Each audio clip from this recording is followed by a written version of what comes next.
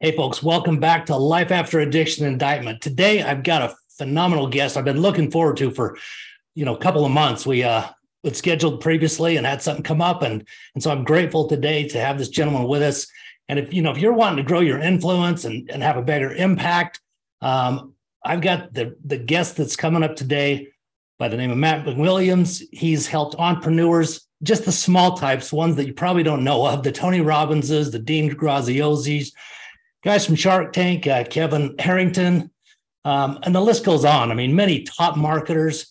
And Matt is a 4-time affiliate manager of the year, and he helps online business owners and brands, small and large, leverage the power of partners to grow their businesses. And he teaches people how to do that through affiliate marketing. So thanks for your time, Matt. I know you're a busy guy, so I appreciate you being here today. Hey, thanks for having me, Steve. Hey, man, it's my pleasure. Your background is perfect because your book turned passion into profits. I wanted to talk a little bit about that and maybe have you. Well, first off, let's talk about, what is your backstory a little bit as far as when did you become an entrepreneur? Was that something you kind of had in your blood, as a kid, or, where'd you start out? I was always the type of kid who, for whatever reason, like it wasn't genetics. It wasn't, that I know of. I didn't really have any entrepreneurship in my family. I was not exposed to it directly at a young age, but I was the kid at, 7 years old. I still do. I had a sweet tooth, and my favorite candy was Now and Laters. I thought Starbursts were too soft and too sweet. And Now and Laters had a little bit of sour too. And they took a little bit longer to dissolve. So I wanted the Now and Laters, but I hated the green and the yellow one, Steve. So I had this idea, like if I would go buy, and I was also broke, my mom worked 3 jobs to keep us on the right side of the tracks, but I could see the tracks from my bedroom window, moved 13 times in my first 14 years. Grew up mostly in trailer parks, and small apartments. And so, and I didn't have any problem with that. I didn't know that there was another side of the tracks. Yeah. It's just what I was born into. And so, I wanted Now and Laters though. And there was a problem. They cost 50 cents a pack, and it came with 3 sub packs. You got 18 for 50 cents. Now, here's the thing. 1 out of 3 on average were yellow or green. So I figured out that if I could sell that one to somebody who liked yellow and green for, say, 20 cents. Now, the math wasn't great, but if I could sell them for 20 cents, I could buy 50 cents. So it was only costing me 30 cents to get the ones that I liked anyway. So what I would do is I would go buy like 2 when I'd saved up $1, and I'd be able to sell on average 2, and I'd make 40 cents back. Sometimes I might even sell them for 25 cents for the little packs, because that's what they cost at the convenience store. And I'd make half my money back. I'd get 2/3 of the candy, but for half the cost. Well, then once I'd done that enough and I wasn't spending quite as much money to fuel my habit, again, I'm 7, sugar's a habit at that age. I actually say it's like something like 100 times more addictive than cocaine. And so here I am, I'm funding my habit. And then my mom had, there was like a precursor to Costco in our town. I forget what it was. It wasn't any Sam's Club. It was another one, but it was like one of those bulk places. Now I could go buy 18 packages of these for about $13. Then I would sell the green and the yellow ones for 25 cents. And so this started going on. It got to the point where I could actually start breaking just about even and still get 4 of the little things a day of candy that I wanted. And so that was all I cared about. But I learned at a young age kind of how to sell and I learned about inventory, and I learned how to take the money and, okay, I'm going to sit what I did. And again, I was like, wow, this sounds genius when you say it at the age of 43. At the time, I didn't know, but I would spend the $1. I'd buy the 2 things. I'd eat my 4, but I'd take that 40 or 50 cents and I always saved it up.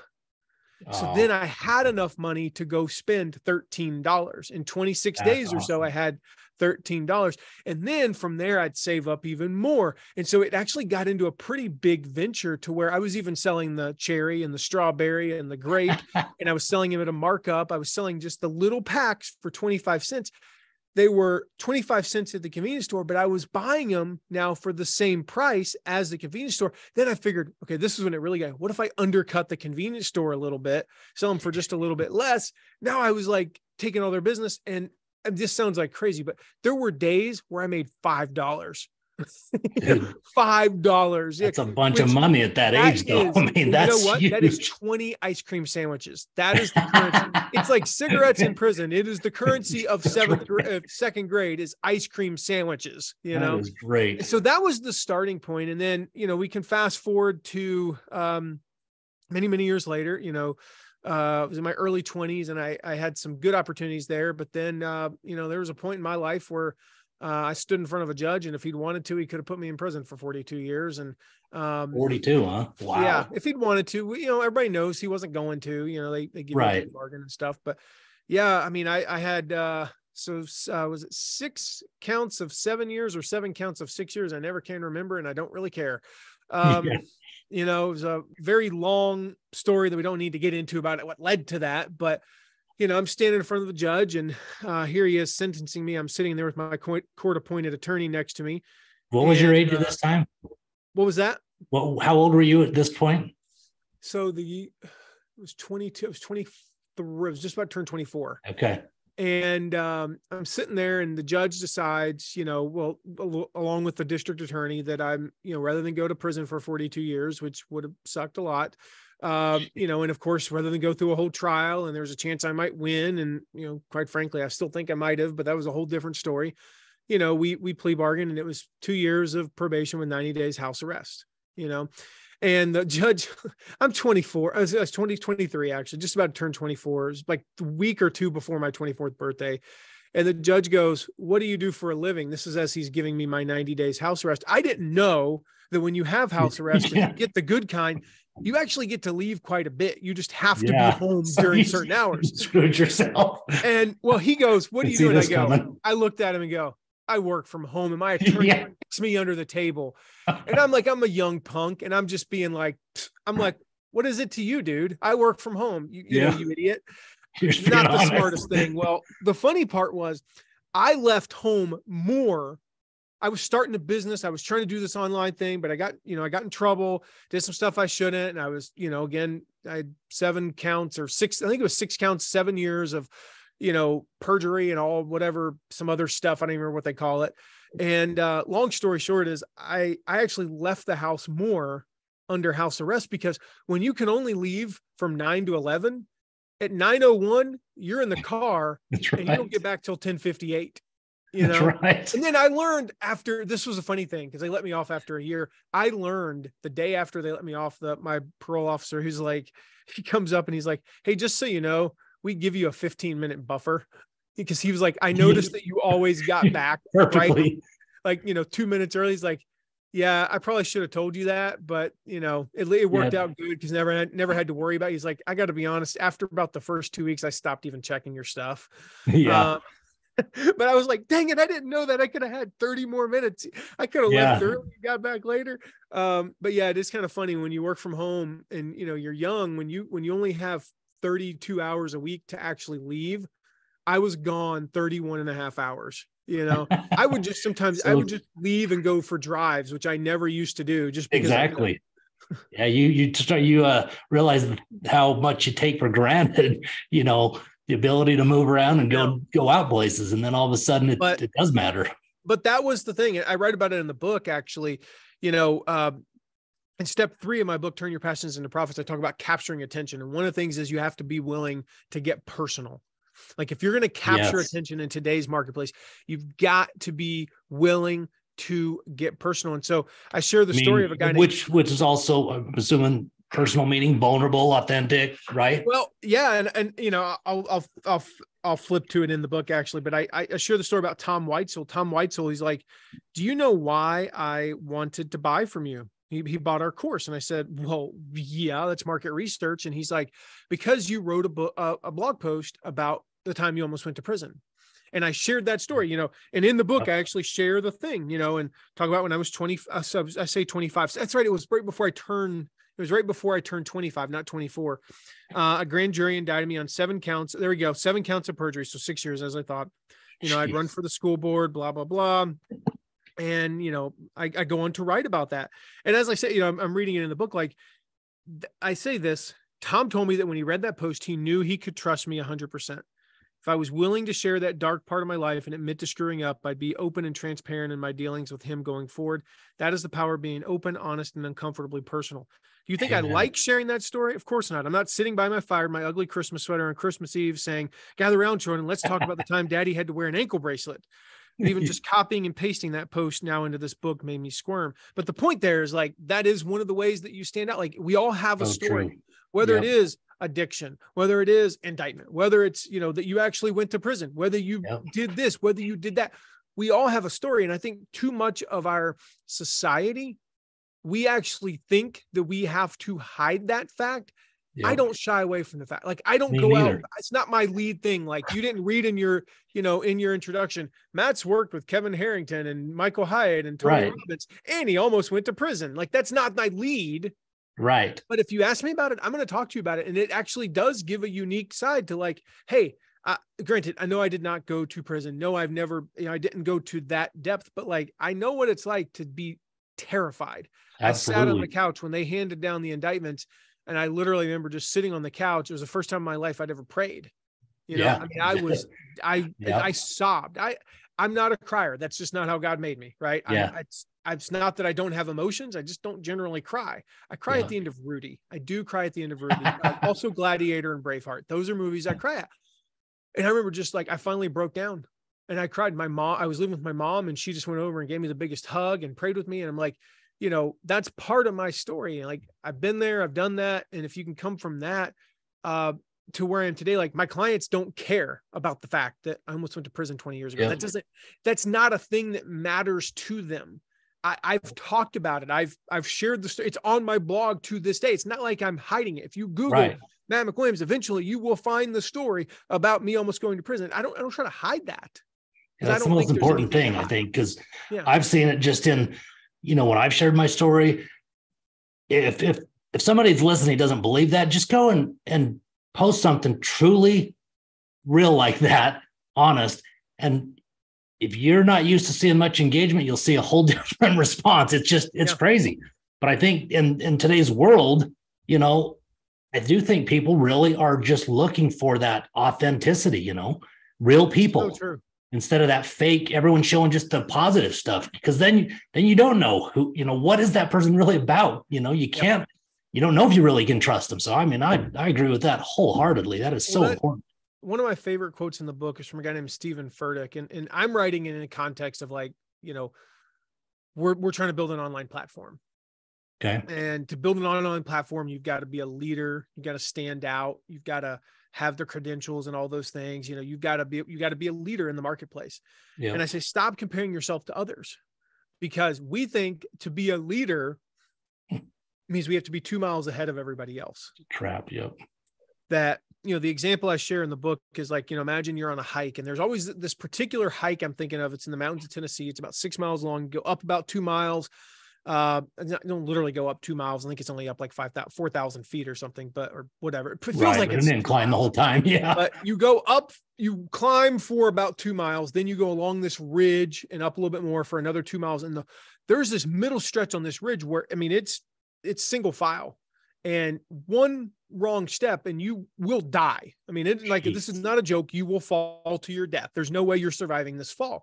And I picture this, and like the example I give is we think we have to be 2 miles ahead. But if you think about, like, we've all got that like super fit friend, all right? He's the guy who's been in shape since the day you met him.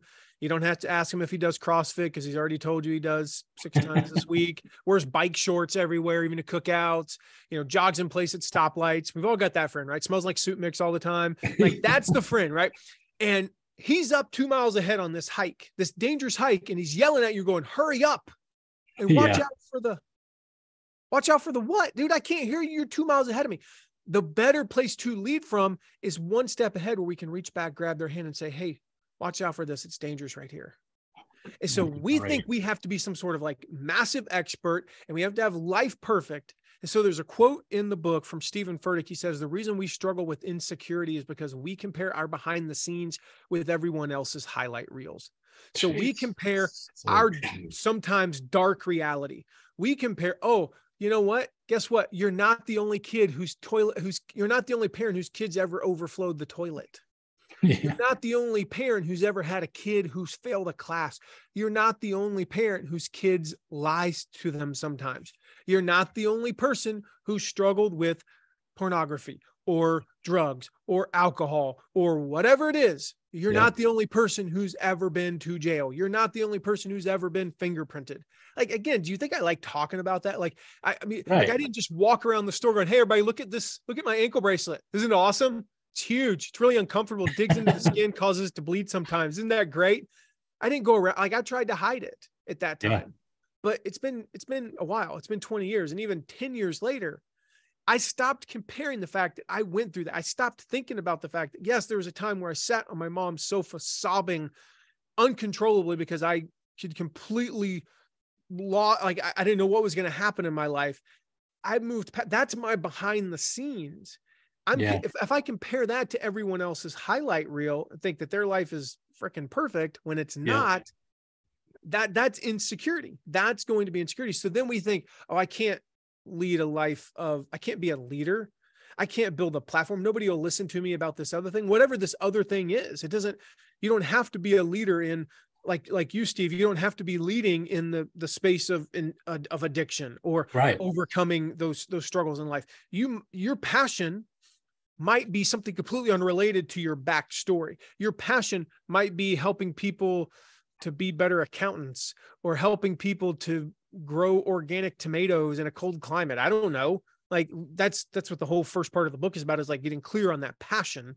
And we can walk you through those steps if you want, Steve. But like, once we discover that passion, we're clear on the passion, it opens up the doors to everything else. And I truly believe, like what Stephen Pressfield writes about at the beginning of the War of Art, about Hitler, Hitler wanted to be an artist. Yeah. That was his passion. Hitler wanted to be an artist. He denied that. He got rejected by one school. It was basically like getting rejected from Harvard and going, gosh, I got rejected from Harvard. I got to go to Ohio State now, like that's like a crappy school or something, gosh, he got rejected from basically the Harvard of European art and gave up on art. Just, threw it out the door. And what Pressfield basically writes, and I'm not quoting verbatim, he's like, if he had just gone to his second choice and gotten accepted, there would have not been a World War II. Isn't that crazy? And if you think about that, but we think we have to be able to do this thing and be at this level when we don't. Yeah, no doubt. What do you advise that person maybe that isn't sure what their passion is? I mean, how do you help them? There's 3 questions that I go through. So these are all in the book, but I'll walk you through them here, step by step. Number 1 question is, what is it that people are always asking you for help with? So people are always coming to you and saying, like, dude, you're the guy. You're the guy. You're the affiliate guy. There's a whole story I can share later about why my podcast and my brand is the affiliate guy. And it's actually because I didn't want to be the affiliate guy. But what did people come to me with? Matt, I need help growing my email list. I need help starting an affiliate program. I need help doing affiliate marketing, making money online, right? That's what people came to me and asked me for help with. Jonathan Milligan, my friend Jonathan Milligan, he was a career blogger. So he basically did a lot of stuff about resumes and interviews and stuff like that. And then one day people started coming to him and saying, well, how'd you start this blog? How'd you start a blog? So now he's a blog coach. Wow. The second question is, what is it that people tell you is really interesting about you? So what is that skill that you have? You may have been born with it, or it was, we think back to, like, I was never like, when I was 5, I wanted to be in marketing or online marketing. We didn't even have the internet back then. Right. When I was doing it at 5 though, this is what my mom said. At 4 and 5 years old, I would hand copy entire encyclopedia books. Really? There's a reason why I'm fascinated by the world.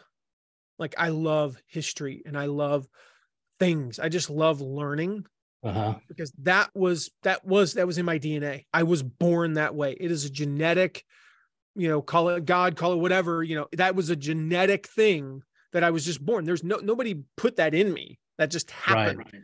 But I had the environment to foster that, thankfully, because my mom bought it. And it's like, actually, I learned later, I thought I said my mom bought it, but I learned more recently, within the past year, my grandmother bought it for us, actually. As I told that story so many times, and my mom was like, "Oh yeah, correction, I didn't buy it." That was Grandma KT. She bought that.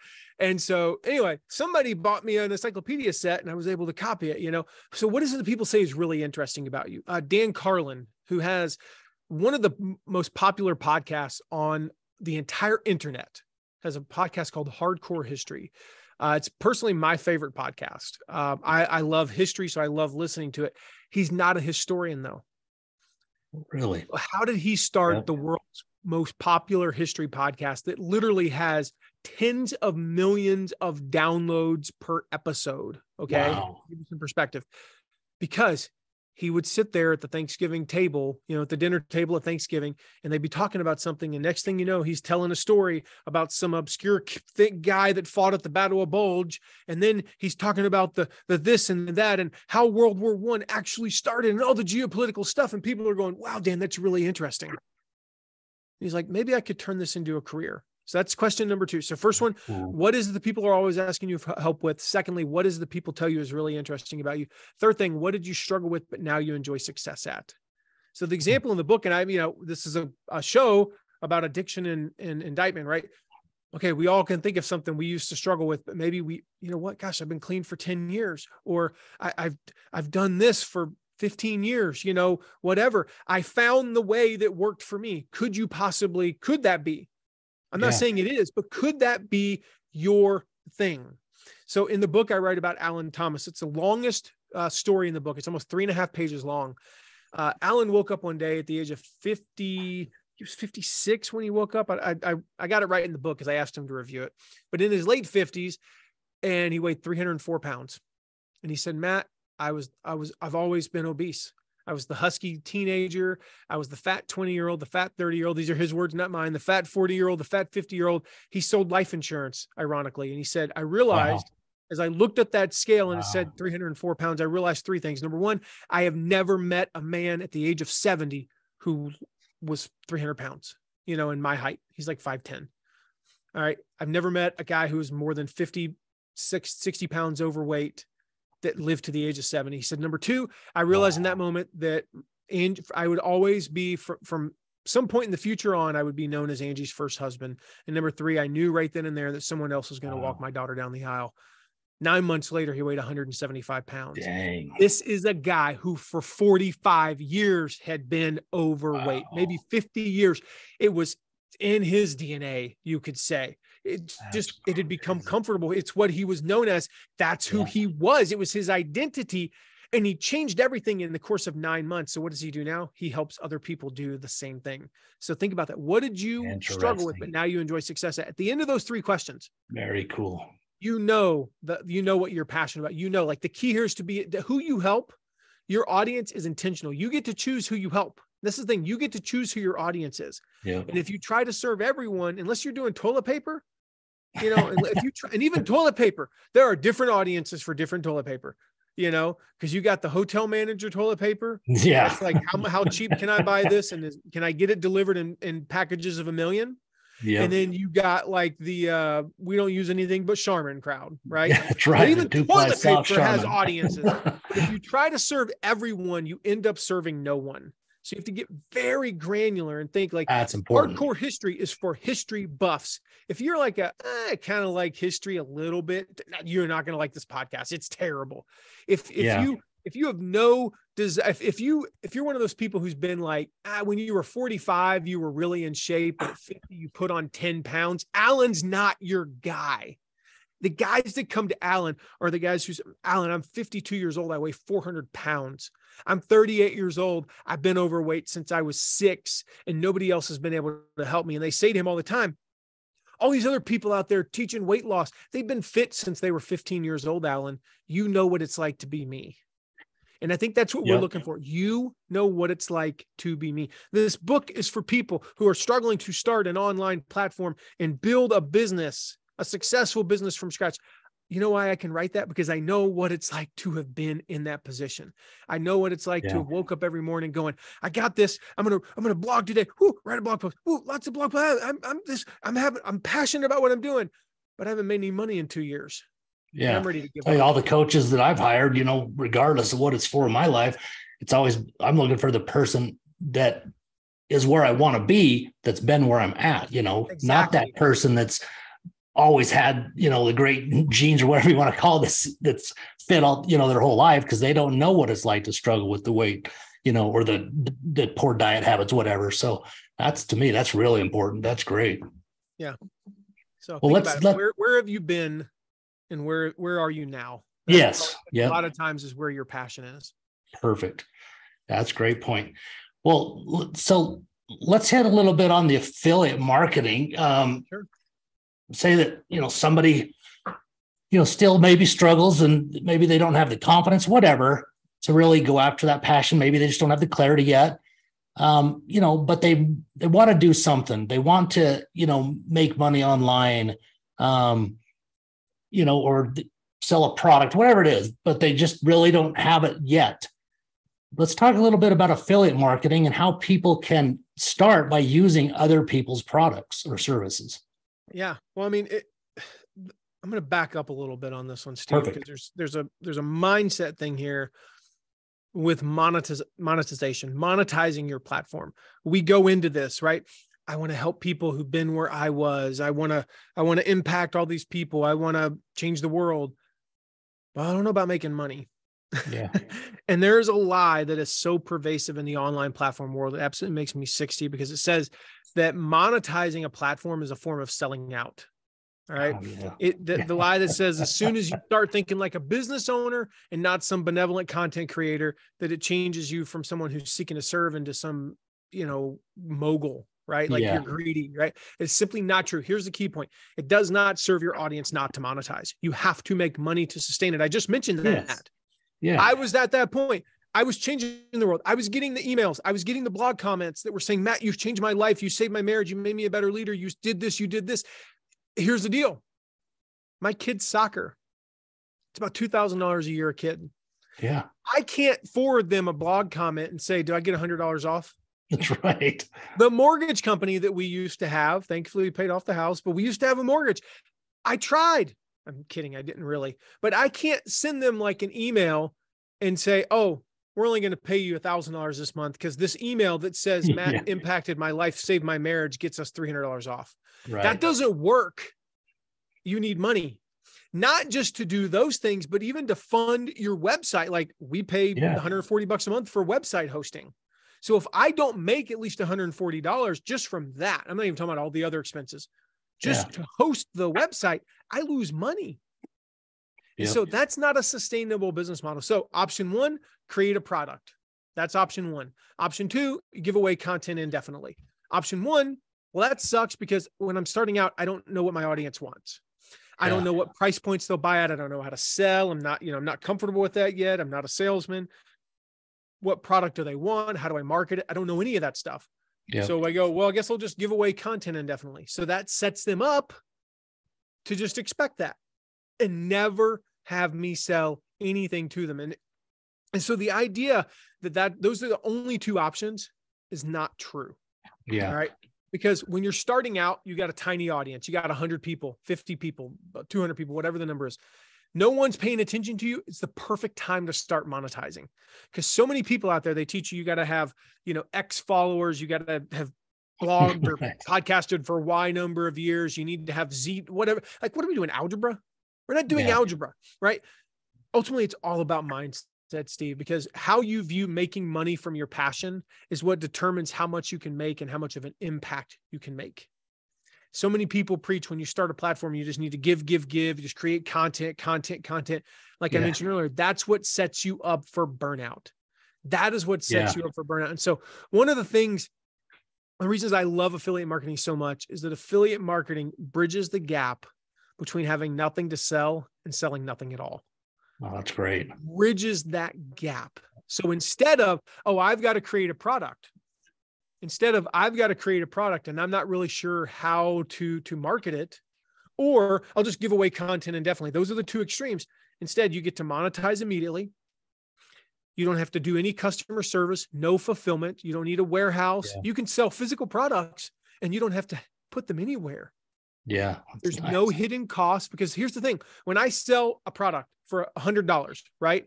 Well, first of all, I have my support person who has to answer the emails when something doesn't work. And that costs me $4. Let's just say $4 an email. I have to pay the credit card processing, which costs me another $3. And I have to host the thing, and then they have to log in, and you know, that $100 purchase might only cost me $20, but it's still $20. Yeah. You know, it's not a ton, but it's still something. Those are hidden costs. We don't even think about those. Like, I forget that we'll pay almost $50,000 this year in credit card fees. That's literally almost an entire team member that we could hire for what we will pay in credit card fees. And we forget about that sometimes as business owners. It's not even a line item on our sheet, on our spreadsheet. Yeah, that's right. It should be. So no hidden cost, no risk. If I don't sell something, oh, well. But even more importantly, it teaches me how to sell. I get to do what I call PTP. I get paid to practice. I'm getting paid to practice. I learn what works for my audience. So what price points are they going to buy it? What sales strategies work? What topics are they going to be more interested in? What promotional methods? Maybe I send an email and I only sell 2, but then I go live on Facebook and I sell 7. What did I learned something there, right? It trains your audience to buy. This is an important thing when you're first starting out. You have nothing of your own. So you just give away content for a year. And then you go, wow, I have enough people. I can create my own product. Well, not only do you not know what they want and all that stuff, but your audience that signed up on day 1, they've gone a year and you've never asked them to buy anything. Yep. You've conditioned them to not buy. And there's so many other benefits I talked about in the book, but those are the big 7 there is just, again, it's positioning you that when you do launch your own product, you can do so successfully without all the risk and fulfillment and all that stuff involved. Yeah. I mean, man, I wish I'd, had that option when I was young, because that does, it makes things so much easier. I mean, don't get me wrong, all this stuff is not easy, but it's much easier. If you have the work ethic to put in the time, you're definitely going to have success. There's no doubt about it. What do you recommend to the person maybe that there's a lot of people that have had struggles, including myself, which is why I started this, even though I've been very successful before, I went through what I went through. I allowed myself to be stuck from a mindset standpoint, which obviously affected my confidence, which was really the biggest thing that held me back. Do you have any insights or suggestions on, what people could do to help, rebuild their confidence if they've lost it? It's not easy.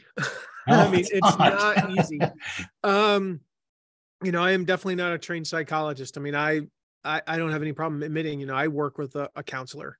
I work with them for ADHD, and some other stuff, ADHD and leadership, and he's opened my eyes, just to the way that the brain works. I also did study psychology for an entire year at the University of Tennessee. So I'm basically an expert on this stuff. I'm not. I know for me, with confidence, again, it does go back a little bit to, not comparing your beginning to someone else's middle or end. Yes. That's one. Not comparing your behind the scenes with other people's highlights. I know for me, this is, for me personally, it is reminding myself of the truth. And, that might be from sacred text, if, in different religions, it might be just in affirmations. There's a lot of declarations in the book, for example, and I write about in the very beginning of the book, I say, like, you may think that these declarations are corny. I'm just going to find one of them here. I will not be afraid to get personal with my followers. We just talked about that one. That's one that we talked about with that story from Tom Weitzel. Here's another declaration. I will reframe my disadvantages and focus on what they make possible for me. I will turn my negatives into positives. Those are just some declarations. We say those things, you go, okay, it's so corny, right? I'm good enough. I'm smart enough, and doggone it, people like me. You can either say those things and think that you're being corny, and and if you don't believe that saying those things out loud is going to make a difference, they're not going to. Right. Zig Ziglar said, you can do anything in life better with positive thinking than negative thinking. That does not mean that if I go, okay, I think I can, I'm going to be able to dunk. I'm on a mission. I'm 43 years old. And by my 44th birthday, I want to be able to dunk again. I haven't dunked a basketball since I was 23, maybe 24. I was right around that same time. It was about a year before I, sat in front of that judge that I last dunked a basketball. I want to be able to dunk a basketball again. I'm about 5 inches away. Positive thinking is not going to get me 5 inches. What is going to get me the 5 inches is busting my butt in the gym. All right. That's what's going to get me to dunk a basketball again. But I can promise you, if I think negatively, I will fail. Negative thinking is a guaranteed recipe for failure. Positive thinking is not a guaranteed recipe for success. So I'll just think positive. So for me, it's just reframing everything as a truth. Like there are times, you know what? I yell at my kids and I hate that I do when I do it. Yeah. There's the voice for a moment that tells me, you did it again. You're just a terrible dad. Sometimes my son, when he doesn't get his way, will tell me or my wife, just like pretty much every kid ever has, I hate you. You're the worst dad ever. All right. And he'll say that. Now I can choose to believe that. You know what? I really am, because I yelled at you the other day. And I am a terrible dad. And this isn't about comparisons, but then I have to remind myself, wait a minute. I have gotten you to soccer practice on time 99 of the last 100 times you've had soccer practice. Yeah. This isn't about buying things, but I have made sure that you've had all the things that you need. Yeah. You have never missed a meal. You have never been cold because we didn't provide, the right stuff. The heat went out one time and we were all a little cold, but like outside of that, you've never gone hungry, and I've always made time for you within reason. I've spent a lot of time playing games with you and loving you. And I give you a hug every day and I tell you I love you every day and all this things. You know what? I'm not a terrible dad. Do I make mistakes? Absolutely. Did I mess up? Yeah. Does he deserve an apology for me raising my voice today? Yes, he does. And I do. But for me, I reframe that. So if it's in business, for instance, we went through a big struggle a few years ago, like when a lot of people did. We went through a really difficult time. We went from riding pretty high to basically getting down to the point where we went from riding pretty high. I'll just say that, doing really well. Yeah, we were probably about $80,000 in debt, and this is from a couple. My wife and I are business partners who swore we would never go into debt again. Like we hadn't been in debt in over 10 years, and we were never going to have debt. And all of a sudden, we had debt. Yeah, and again, the voices say, "See all those people that you told that, you paid off your mortgage and you were debt free and you got all excited and you were trying to tell them that we were the example and you can do it too. And all those people you told to cut up their credit cards and all those people you told to, like don't get a car payment and don't do all these people that you told don't go into debt. And here you are living a lie." That was what the voices said. Yep. And I was at that point where I was just like, okay, what is the best way out of this? What do we give up the business? I'll admit, I've never shared this publicly, but there were times where I thought, I got $2 million in life insurance on me. Yeah, dude, I hear you. It's crazy where the mind will go. I joke, I'm still technically worth more dead than alive right now. Yeah. But there were times I was like, okay, is that the best thing for my family? Because I don't know the way out of this. And then I went, wait a minute. Okay. Yep. We had a struggle. We made a couple of mistakes, but we know the way out because it's the same path out. It's the same path I outlined in the book. Yeah. It's like, get back to the basics. So we went back to the basics and we started, I kid you not, we started at step one. Okay. Who do we really help? We're trying to help 3 different audiences here. We can't help 3 different audiences. At the very least, we need to narrow this down to 2. We had 2 pretty distinct audiences. Okay, let's focus on them. So we help them. All right, come on. Now we need to commit to the leading side. And I got back into that and saying, okay, here's how we're going to do this. And then, okay, we went back to step 4 is all about basically, how to convert visitors into subscribers. And I went back to the basics and said, okay, our lead magnets, right? These things that we're going to get people to subscribe to, they're way too complicated. How do we simplify these? like these are the things, like we're teaching people to do X, Y, and Z, but I'm doing R, S, Yeah. W, B, Q, some letters that don't exist. I've got like some hieroglyphics in there, a couple of Roman letters. Like, come on, let's simplify this. Let's get back to what we teach on this stuff. And we did that. And we actually came out on the other side, not even a year and 2 months later. That's phenomenal. Better than we have ever been. It was like, we went from $80,000 in debt. And I mean, I remember we went, boom, we paid like a couple months later, we 20,000 towards that. Another month, 15, another month, 10, another month, 10, another month. But awesome. we had that sucker paid off in like 7 months. And then boom, 6 months later, we're back to where we have, we got a big team and we got 6 months expenses in the bank. Like, and it happened. It felt like in a flash. And then I discovered something about myself. This was really kind of fascinating. I discovered I had 2 issues. There's 2 books that seem so indirectly unrelated. It's not even funny. The one is called The Big Leap by Gay Hendricks, and he talks about upper limiting. Never really, I read it and kind of just put it in the back of my mind, like, whatever, I got that, read that book. Cool. Doesn't apply to me. The second book is actually a book called Extraordinary Golf. Really? And I haven't played golf in 7 years was the last time I played. I haven't played competitively since 2002. But I read this book about 4 years ago. I don't even know why I read it. And one of the things that he talks about is the culture of golfers. Now, this is the point about golf is not the point here. He talks about this culture of we have to be looking for something to fix. You could almost say it's like the culture of men. Interesting. We have to find something that's broken so we can fix it, because we have to be working on something. And I realized that number one, I had upper limited myself, that when I got to a certain level where things got really comfortable, I started to sabotage things. Oh yeah. Not in like, okay, you know what? Let's go, take $20,000 and go put it on black. That's not what I mean. Right. No. Let's go hire a bunch of people really, really fast so that, it will come out better. On the flip side, we need to hire these people, but we need to hire them slowly. But no, let's hire them really fast. And here's the hidden reason: so that we can put ourselves back in a position where it gets nervous again, because that's where I thrive, because I'm a guy and I have to be fixing things and I need a mission to be able to fix, because I operate best in chaos, because I'm the guy that when the stuff's hitting the fan around me, I'm the guy going, dude, I got this. I'm at peace. I'm like the most chill person on earth when the stuff hits the fan. When it's close to hitting the fan, I'm a nervous freaking wreck. But once it hits it and my wife's panicking because the bank account's going down every month, I'm like, cool, I got this. And so I realized I connected those 2 things. Number one, I was upper limiting. And so I would sabotage. Sometimes we sabotage when life's going really well. We have to create chaos. That's what we think. Sometimes when life's going really well, we'll get sick.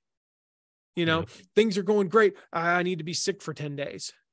It's a weird thing, but it is so true. And I'm laughing because I've lived exactly what you were saying there. It is fascinating. You're right. It's crazy. So when we do that, in many ways, that's actually what sets us up. I part of that is like, I remember about 8 years ago. So we moved to this house in 2011. Yeah. 2011, about 2015. So about 7 years ago from now, I started getting really antsy. I lived in this house for 4 years. I'd never lived in a single place for 4 years in my life. Wow. I moved 13 times in my first 14 years. Yeah, that makes sense. I moved about 18 or 19 times in my first 25 years of life. Wow. And even like when I got married, we lived in the same house for 1 year. Then we moved to another house, and then we moved. We had to move because we moved up to Fort Wayne, and we lived in a furnished apartment. So I was like, even in the first 4 years of marriage, we moved 4 times. Wow. I never lived in a place for more than 3.5 years in my entire life. So at 4 years, I started getting antsy. We started driving around town and looking at other homes. I started hating my house. This house that for 3 years had been, it's the dream. Like, I mean, my daughter wakes up every morning, looks out over our pond into a backyard where there's deer. We live in a freaking zoo. We've found like 88 different types of animals. We have a creek that runs there. Our kids get to go play out there anytime they want. When it snows, we have the best sledding hill, we have the best residential sledding hill in the city of Fort Wayne.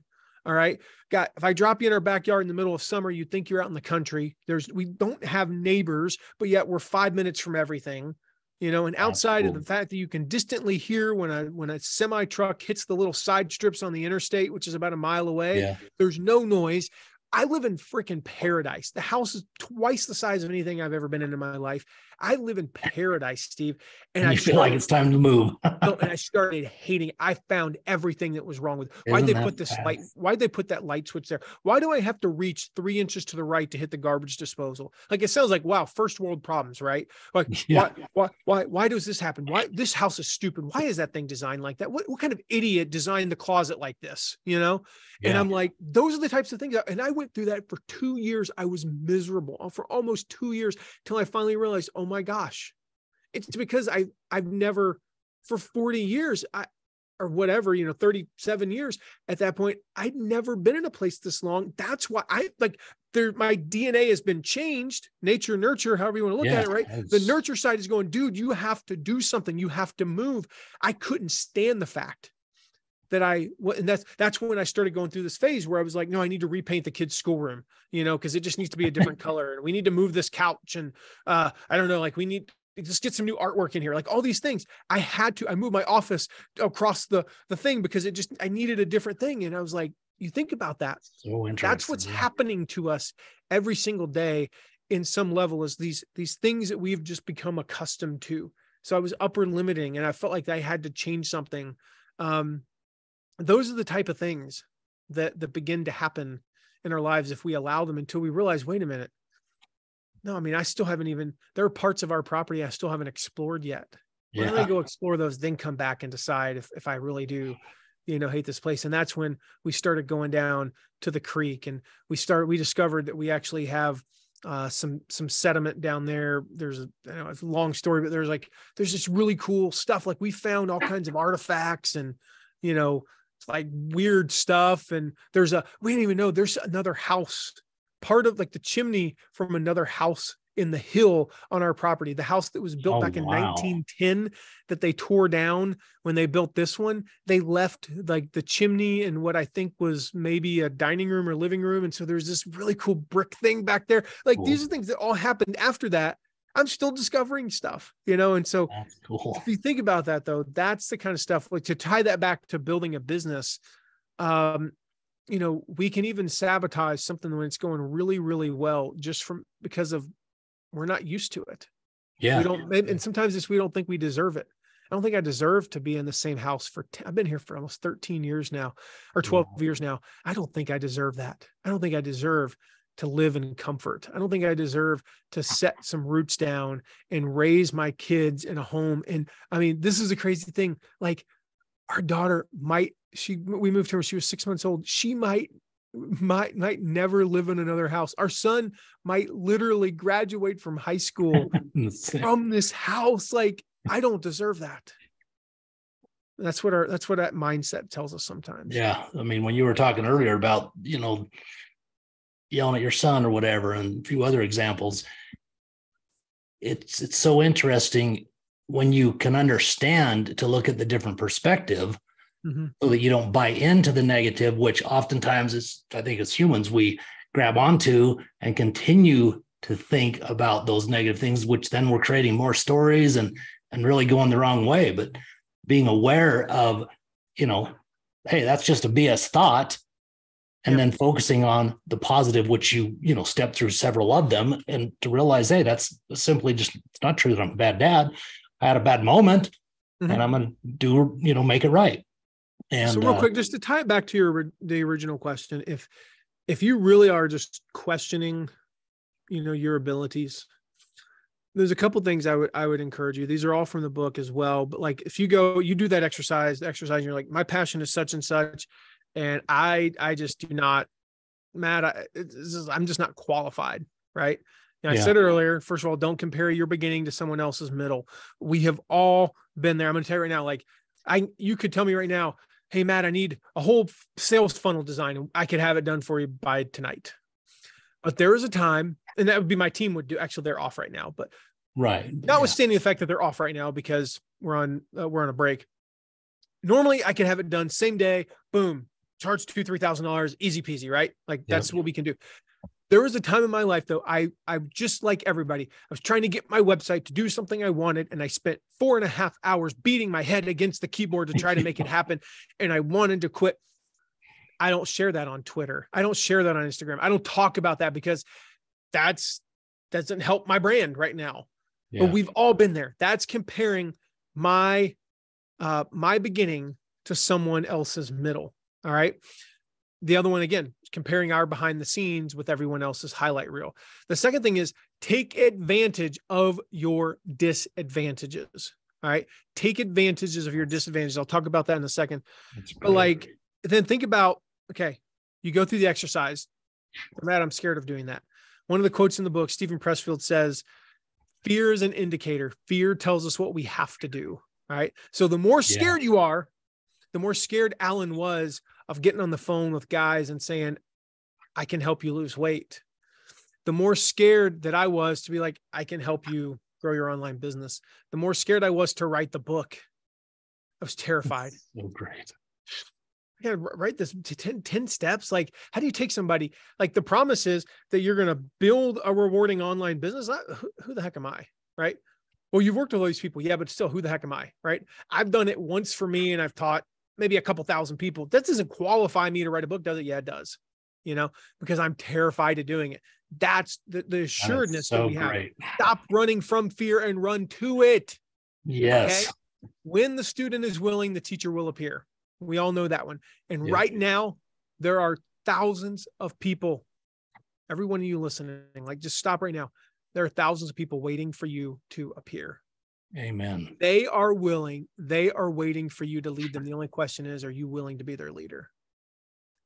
And so I write about in the book, some of the things about standing out, like making your liabilities an asset. I said, like, turn those disadvantages into advantages. Think about, Sylvester Stallone. We all know that what's the iconic Sylvester Stallone line? Yo, Adrian. Yo, Adrian. If he had not, he was born, he has paralysis on the left side of his face from birth. I think if I remember correctly, they took some forceps, they had to pull him out. And when they did it, they paralyzed the left side of his face. If he had, he's from, that area, he still would have kind of sounded like but he wouldn't have had that slight slur from the paralysis. If he had been like, yo, Adrian, that would not have been an iconic line. Terminator. Right. I'll be back. Yep. Wow. Okay, great. What a line. Who hasn't said that? No, it's I'll be back. He even said it, like Schwarzenegger said it. If I didn't have the crazy accent, I would still be on the Alps yodeling, that's him. My friend Darren Sargent, he's missing an arm. He was born with embiotic something or another, and basically it cut off the blood supply. He's only got like a third of his arm. He has his foundation's called the Thumb Up Foundation. He walks around going thumb up, because he only has one, and he and I are like I can have fun with him because I'm a friend. I can be like, high five, and like switch hands and like all those things. And, I told him like, man, it's so sad that we'll never do a beach volleyball high five. It's where you take both hands and you make kind of like a semicircle, like wax on, wax off with both hands. And I really miss that. I need a friend. Can you hook me up? Like, anyway. And so when he walks into a room, Darren is a middle-aged white dude coming from a pretty nice background, not like super wealthy, but fairly good. When he walks into a room full of, 500 high schoolers in a poor part of town, minority high school students, middle-aged white dude walks in, their first reaction, if he has a second arm, is this guy doesn't understand anything I'm going through. Amen. He has a physical acknowledgement within 1 second of seeing him. All right, I'll listen. Yeah. What do you got, one arm man? That's what they're saying, because he turned that disadvantage, all the things he can't do. He can't play trombone. Yeah. All the things he can't do. These are his things. It's like, I will never play guitar. I'm like, true. I don't know. That is so, whatever. Yeah. all those things that he has a disadvantage, they're an advantage. Think about like, what's the guy's name? Columbo, Peter Falk. Peter Falk, for the older people, he had that squint, the Columbo squint. It's because his right eye was removed when he was 3. He had a glass eye. It was not he wasn't doing it because he was a great actor. He was doing it because he didn't have a choice. Yeah. So we turn those disadvantages into advantages. We can even, like, the second way I talk about standing out in the book is experience.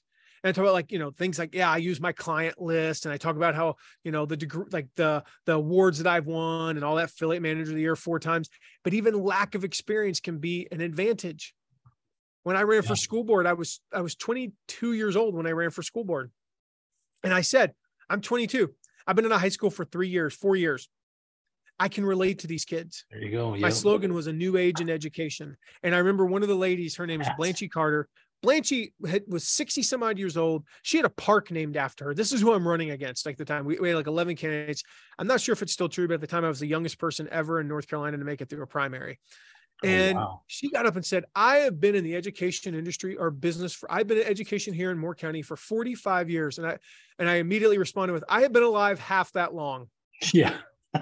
That was my advantage. It's why I was able to accomplish what I accomplished. If I'd been 34, I would have just been like another middle-aged person running. I wouldn't have had the experience or the lack of experience. Right. So think about that. What is that thing that seems like a disadvantage? Powerful. Yeah. Oh, I don't have the credentials. I'll share this story with you, Steve, as we wrap up. That is so powerful. This is the one that sums that up. Just because I want people to get this through. Like, so there's a lady I was talking to just a couple years ago, and there's only part of the stories in the book because I finished the manuscript and then I got the rest of the story, the Paul Harvey rest of the story, right? Yep. So I get to share that with everybody here. And I was on the phone with this lady. She was signing up for our mastermind, and she's like, Matt, I want to be in it. I can afford it and I want to join. But there's only one question. And I was like, what is it? She said, I don't think I'm qualified to do this. See, she has 2 autistic children. And something I learned about people who have autistic children is it's really hard. Having children in general is really hard. Yeah. There's so much, especially today. We got to worry about all these things. It's really hard, but it's really hard for them. And she said, I've got 2 autistic children, but Matt, I don't know if I can do a platform around that because I don't have the letters after my name. I didn't go to Harvard. I don't know the studies. She's like, I dropped out of community college. Yeah. I said, and to this day, I still don't remember why I asked this question. I said, because it's a really rude question. And it's just like, it was a divine question. I give God all the credit for even giving me the words to say, because if I hadn't asked this question, I don't know where this would have gone. I don't know that I would have been able to lead this conversation anywhere productive. But it's not one that I recommend asking. And I said, have you ever thought about killing your children? And she said, every day. Wow. I said, but you haven't. I said, as a matter of fact, you told me about your 2 kids, 13 and 10, that are pretty well adjusted. They have friends. They make good grades. They're productive members of society. They're not doing the things that we quote unquote expect autistic children to do. You even travel with them. She said, you're right. I say, it's one of the things about the traveling that I didn't realize is that parents with autistic children, it's often a nightmare to travel because you're taking a kid out of their routine, a kid who thrives on routine, and you're waking them up early or putting them in bed late. You're putting on a metal tube that flies through the air at 38,000 feet. And you're trying to explain why they have to sit next to this stranger. And there's all these noises and nothing's happening the way that it's supposed to happen. And no, the flight said it was leaving at 11:13, but it's 11:42 and you're sitting on the ground still. How do you explain that to any child or any adult for that matter, let alone an autistic child? And it's a nightmare because that stress rubs off on the parents, and then their stress, it becomes a vicious cycle, and they're afraid everybody's going to look at them when their kid has an outburst. And so they're freaking out for days in advance. So they just don't travel with their kids. Wow. So fast forward a year later, I said to that lady, well, on that call, I said, but you haven't. So talk about that. Who cares about the letters behind your name? Who cares what school you went to? Who cares if you know what an amygdala or an abdongala is, or whatever the cerebellum does, or if you know what medication works for this? Share your story. Share how the fact that you've raised a 13-year-old and a 10-year-old who haven't killed each other and you haven't killed them. Just share that. So fast forward about a year later, over 10,000 YouTube subscribers. Wow. From zero. Wow. And she sent me one of her videos. It was about traveling with autistic children. She did a video where she talked about how she's done it successfully for years. And there were over 250,000 views on this video. And there was one comment in particular. A lady said, I don't know how to thank you. My son's 7. We haven't left the county we live in 4 years because I've been terrified to go anywhere. Because of your video, I just booked a flight to Hawaii. Unbelievable. Wow. All she did was share what she knows. Yep. She's not an expert. She's an expert on her experience. We're all experts. Nobody can share your experience like you can. Whatever that is, you went to prison. Okay, great. You were addicted to something. Okay, that's your experience. Nobody has your experience. You look for those ways where you do stand out. Maybe there's somebody else saying the same thing. Yeah, but are they you? Are they? Yeah. They're married? They're married. You're single. Yeah. They're single and you're married. They're married. You're divorced. You're old. They're young. They're young. You're old, or whatever, like they're white. You're black. Doesn't matter. Like, we look for the male, female. We look for those things that stand out, and we find, okay, I can say basically the same thing. I can even have the same message, but I can stand out in a way that's unique to me. That's unique to me. That is my unique thing. Here's one little tip. If you're from the South, turn that twang up just a little bit. That is one of your ways. Like, lean into those differences, even the ones that seem like they're a slight disadvantage. That is great. Wow. That is such a great way to end this. Lean into those disadvantages and just, wow, that is fantastic. Well, Matt, man, I just appreciate your time, man. Where can people find you? Where are the best place to grab a copy of your book? Yeah. So if you go to, you can buy the book anywhere, Amazon, Barnes and Noble, Target, Walmart. If they sell books, they sell my book. But the best place to get it is passionsintoprofitsbook.com/after. Okay. So that's for your listeners there, Steve. Oh, cool. passionsintoprofitsbook.com/after. When you go there, we've got almost $1,000 in special bonuses. So awesome. There's some stuff that we cover in chapter 1 about creating that, like we just talked about earlier, about your audience. I have a deep dive into creating your ideal customer avatar as a bonus. I've got an email marketing masterclass. There's so much other stuff there. So if you go to that URL, that special URL, passionsintoprofitsbook.com, I'm sure you'll put that into the show notes, /after. That's the key part. Okay. So passionsintoprofitsbook.com/after. That's where you'll get all the special bonuses. So. I appreciate you doing that. Thanks so much. My pleasure, Steve. Well, Matt, it's been a pleasure. Wish you and your family a happy new year, and look forward to staying in contact with you. Thanks, Steve. You got it. Thank you. Take care.